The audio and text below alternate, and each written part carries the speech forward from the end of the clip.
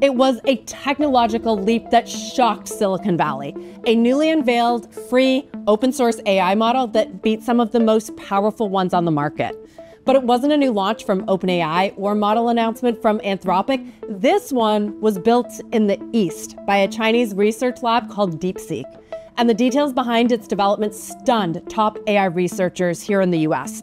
First, the cost. The AI lab reportedly spent just $5.6 million to build DeepSeek version 3.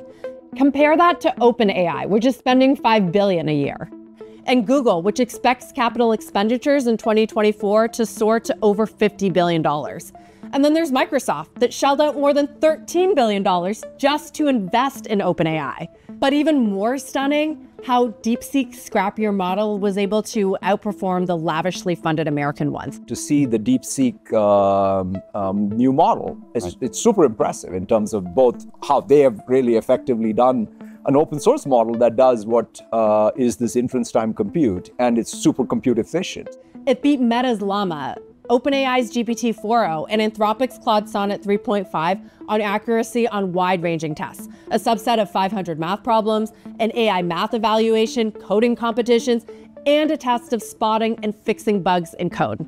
Quickly following that up with a new reasoning model called R1, which just as easily outperformed OpenAI's cutting-edge O1 in some of those third-party tests. New artificial intelligence being developed in China has ignited some panic across Silicon Valley. The Chinese AI lab releasing models that can outperform America's best, despite being built with less powerful chips. These developments are raising concerns on whether America's global lead in AI is shrinking. China was denied access to top-tier hardware, so engineers focused on maximizing efficiency. They trained smaller, specialized models. They chose efficiency over brute computing power, and the result is out there for the world to see. DeepSeek is the biggest example. It puts the West on the back foot. If China can make AI systems at a fraction of the cost, why can't they do the same?